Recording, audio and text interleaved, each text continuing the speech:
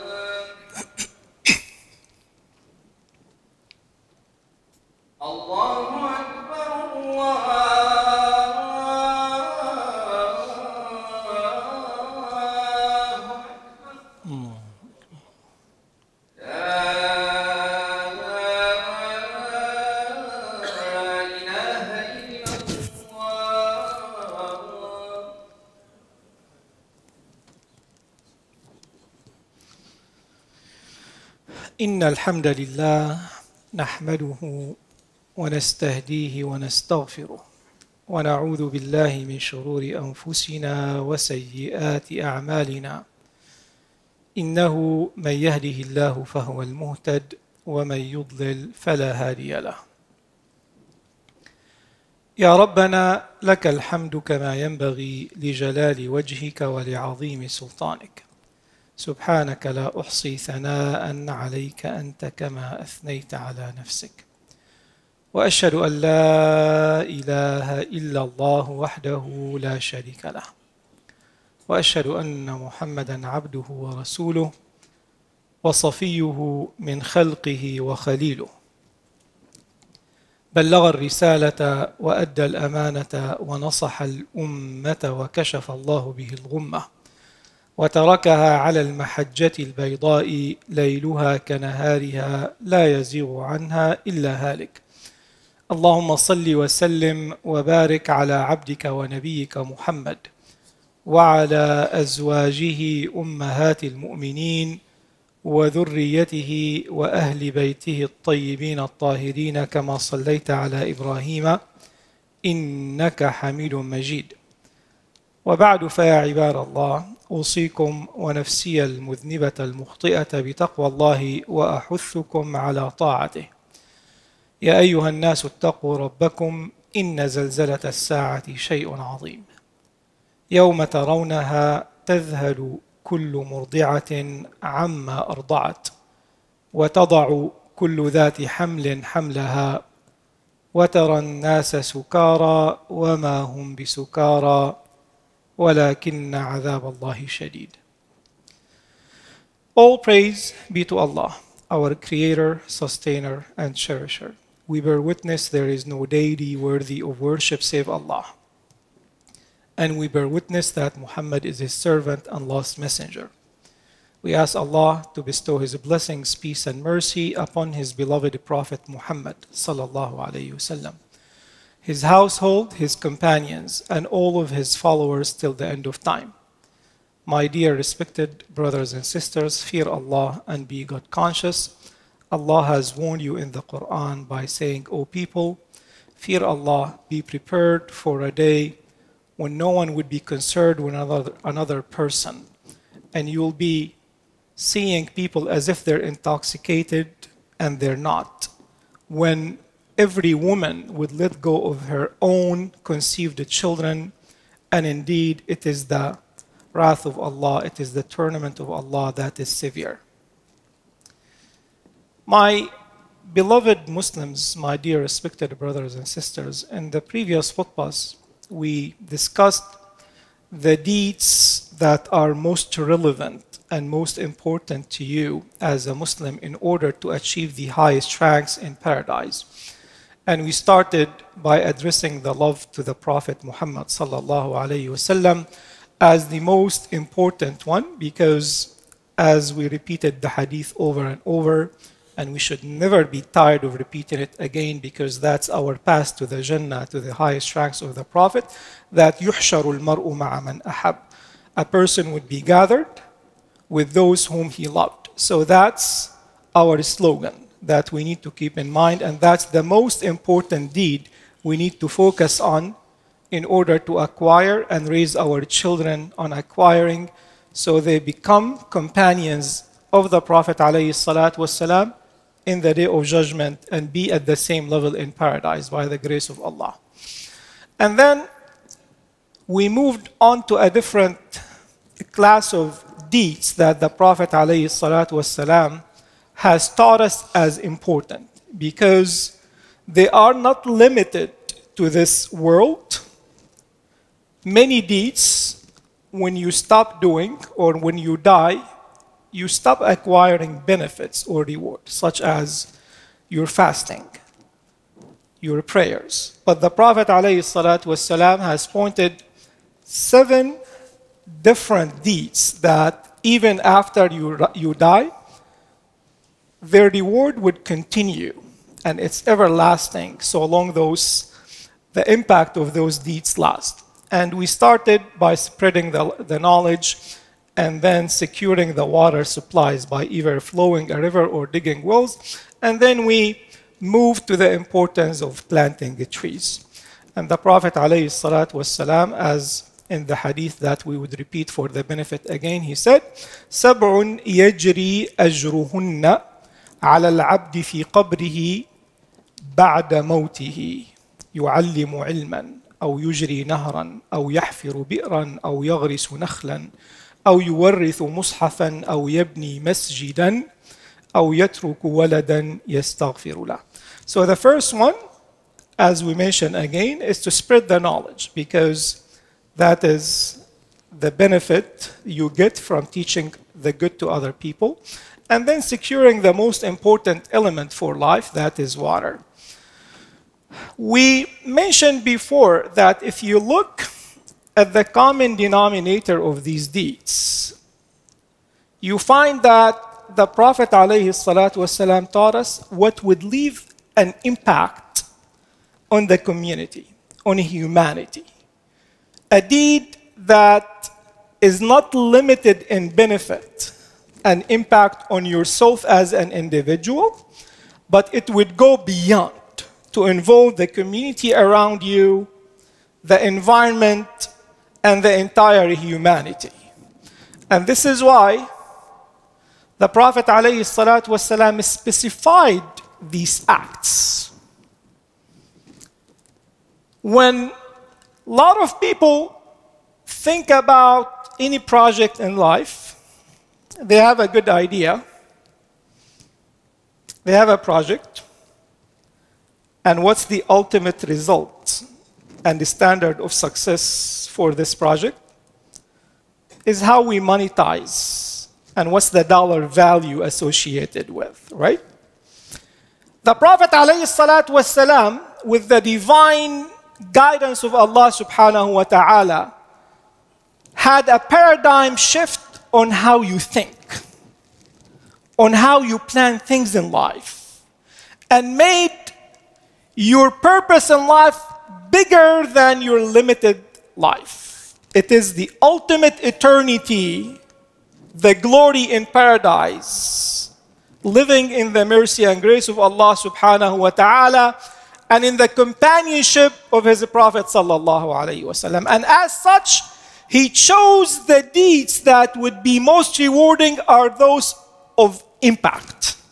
And when you think about any project, when you think about doing any work or deed, it's not about the money value, it's not about the dollar sign, and it's not how it impacts you as an individual. It is about how big of an impact you're going to leave in the society for humanity. And this is what the Prophet ﷺ emphasized by emphasizing the concept of leaving a legacy. Leaving a legacy behind you, making a change in the course of humanity. Many companies, in their mission, take an example, the great company of Apple. They made it their mission as to do one thing. They wanted to make a dent in the universe. This is a very powerful, intense statement. Very ambitious. To make a dent in the universe. This slogan, my brothers and sisters, this tagline, is what a Muslim should have. To make a dent in the universe. To leave a legacy that would last till the end of time, so you can come to Allah subhanahu wa ta'ala and you're proud. When Khalid bin al-Walid comes to Allah subhanahu wa ta'ala and he has defeated the Persians and the Romans and conquered the Muslim worlds of Syria, and when Umar bin al-Khattab spread his justice that he became an international figure that people are going to talk about till the end of time. And when Abdul Rahman bin Auf gave up his wealth in order to save the people of Medina, what are you going to come to Allah with? When people made it a purpose for their lives to make a dent in the universe, what is the dent you're going to cause? And what is the impact your life is going to be associated with? For it is very important, my brothers and sisters, to understand that your life is valued by not how many years you live, not by how much wealth you accumulate, because all that is going to be perished and vanish. But the Prophet ﷺ is telling you what is going to last is that impact and that legacy that Allah will preserve for you till the day of judgment.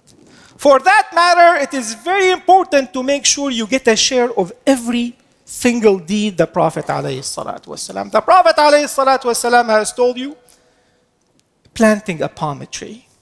We talked in the previous khutbah how important that is in undoing the damage every human is causing to this universe by contributing to global warming, by contributing to drought, by contributing to natural disasters. It's our own doing. ظهر الفساد في البر والبحر بما كسبت أيدي الناس. The corruption, the damage has prevailed on land and ocean by people's own doing, what their own hands have acquired. This is what we're doing. And this is why the Prophet ﷺ has selected the palm tree, because it lasts long. And it has massive impact on the weather, on the climate, and at the bigger picture, at the global warming. You can go to carbonify.org and calculate your carbon footprint, my brothers and sisters. And they would tell you how many trees you have to plant to undo the damage you're doing. That's the least every Muslim should do. You go to Houston City Online and you'll find, as we mentioned before, Trees for Houston. They plant trees on behalf of people. Have them plant trees on your behalf. Not only your backyard, not only your front yard.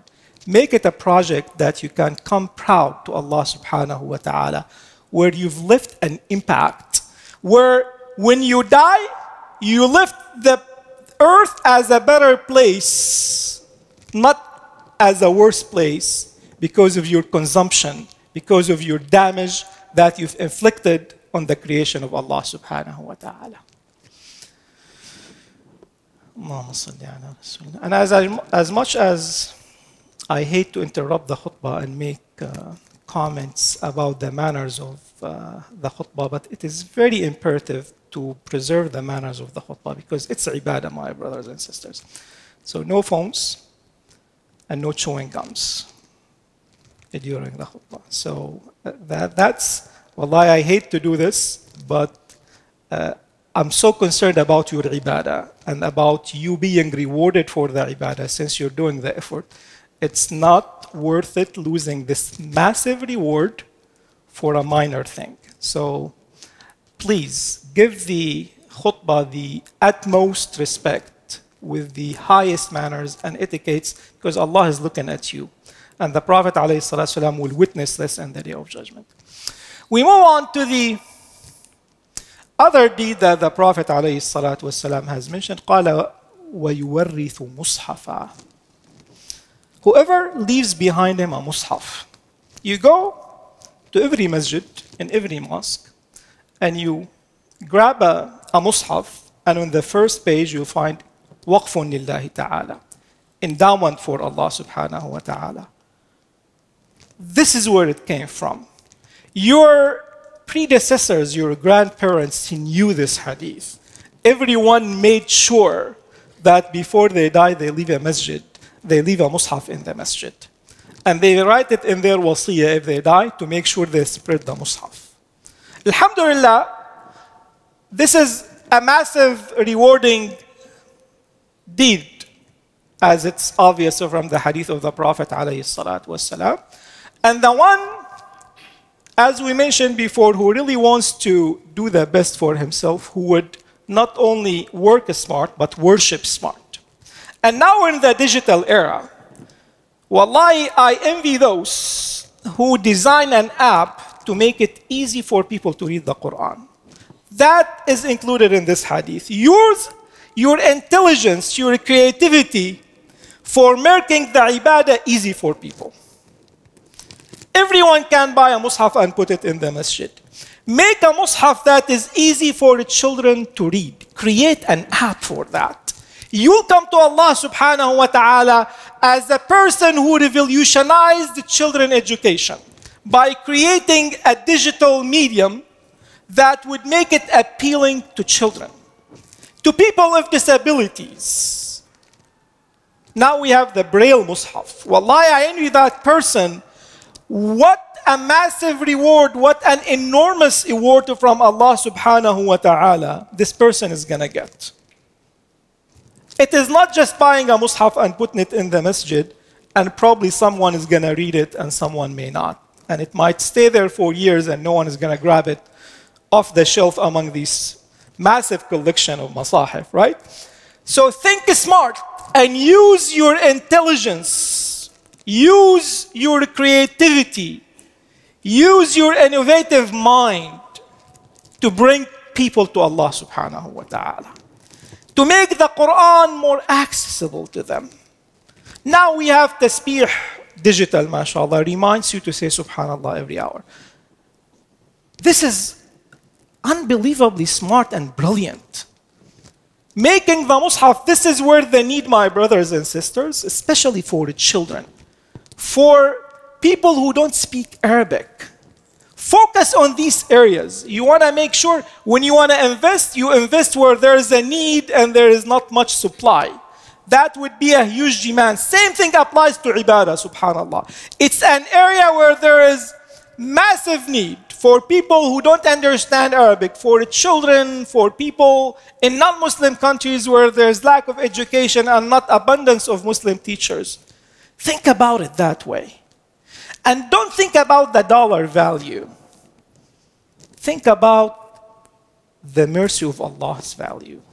The reward value that you're going to be lying in your grave and people making dua for you. And every single letter and word of that Quran recited or memorized, you're counting the reward. And you come in the day of judgment not as a person who conquered a land, but as a person who conquered knowledge and conquered the hearts of people and opened it for Allah subhanahu wa ta'ala. Allah subhanahu wa ta'ala, and I'm hoping everyone remember this ayah. Allah in the Quran in Surah Al-Qasas said, وَابْتَغِ فِي مَا آتَاكَ اللَّهُ الدَّارَ الْآخِرَةَ وَلَا تَنْسَ نَصِيبَكَ مِنَ الدُّنْيَا. One simple portion of an ayah. وَابْتَغِ فِي مَا آتَاكَ اللَّهُ الدَّارَ الْآخِرَةَ. Seek in whichever Allah has given you the hereafter. Remember this, my brothers. Anything that Allah has granted you and blessed you with, make it a vehicle for you to the akhirah. Make it a path for you to gain the blessings of Allah. And make it a gateway for you to enter the kingdom of Allah subhanahu wa ta'ala. Your intelligence, your wealth, your talents, everything that Allah has granted you, think about it. How can I make an impact? How can I make my dent?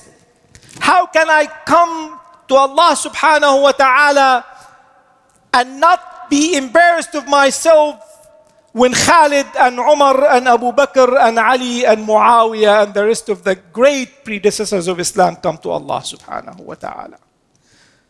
Come with something you're proud of in the sight of Allah subhanahu wa ta'ala.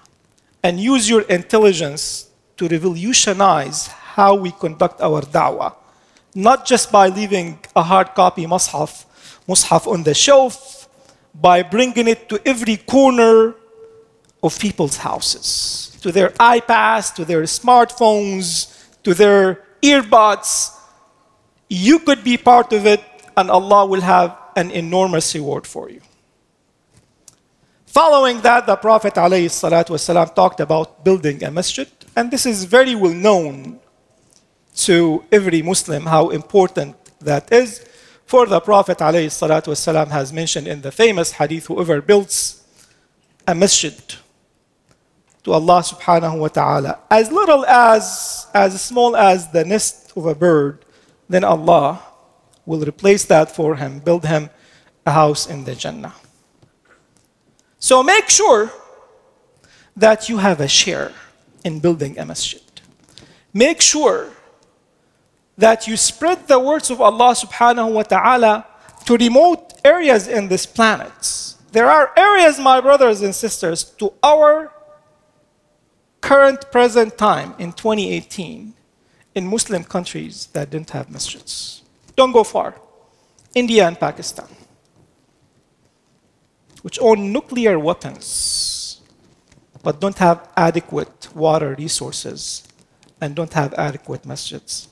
For Indians and Pakistanis, this is your responsibility. And I hate to name it, but that's the truth of the matter. That's your responsibility. Make a project where you will bring knowledge to every corner, to every city, to every town, to every village. For $10,000, you can build a masjid in a small town in Pakistan. Do that. Because Allah is going to ask you for that luxury car you're driving. It could have built 10 masjids in 10 different knowledge, in 10 different villages in these areas. Same thing applies to Africa, to Arab countries, and so many places on earth. It is a very common sense project. It's a very familiar concept to Muslims, but yet, as the Prophet ﷺ has mentioned, الخير قليل الخير كثير وقليل فاعله. Good deeds are abundant, massive, but only few implement and translate that into practice. I ask Allah subhanahu wa ta'ala to make us among those who listen to the advice and follow the best of it. أقول قولي هذا وأستغفر الله لي ولكم ففوز المستغفرين. استغفر الله.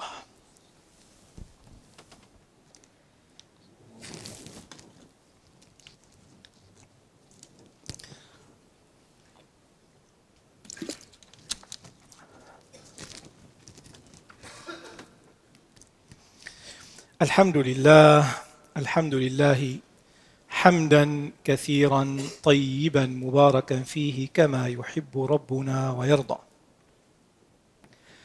وأشهد أن لا إله إلا الله وحده لا شريك له وأشهد أن محمدا عبده ورسوله. اللهم صل وسلم وبارك على عبدك ونبيك محمد كما تحب أن يصلى عليه وبعد. My dear respected brothers and sisters, and the seventh and last deed in this hadith that the Prophet ﷺ has lighted, that to leave behind قال ولدا يدعو أو يستغفر له. To leave behind you a child that makes dua and asks Allah for forgiveness for you. And this hadith could be understood in many different ways. The first one obviously is to have children and raise them in a good way, so one day they will remember you and make dua. But more importantly, the obligation that you make dua for your own parents. As a matter of fact, scholars took this to an extreme, and they made it part of piety is to make dua for your parents with every salah, and hoping that your children will do the same thing for you. Teach them that now. Don't wait till you're about to die. Before you leave your house, every single day, ask your children and wife to make dua for you. It becomes a habit. It becomes a bonding experience. When a child feels like, my parents are asking me for dua. Number one, especially the child, his dua is accepted. And number two, you're the one who's winning. Make it a habit. It's a very small thing, but it goes way too long. It has a massive impact on the psyche of the child and in the sight of Allah subhanahu wa ta'ala, where it results in a huge and massive reward. The second part of this hadith, that scholars actually did not limit the meaning of the child, waladan, to your own children. Because this hadith is nakira, it's undefined. And the scholar said that any child you teach and make dua for you after you die. So you could be a scholar that teach people the knowledge, and they'll make dua for you. And that's it, your children of knowledge, basically. Children of iman and not children of abdan.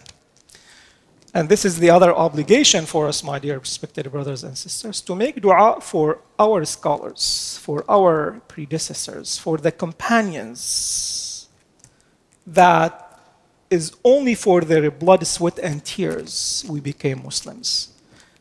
Keep them in your dua, and that blessing will go back to you. Make dua for the prophets and messengers from Adam alayhi salam to our beloved Prophet sallallahu alaihi wasallam.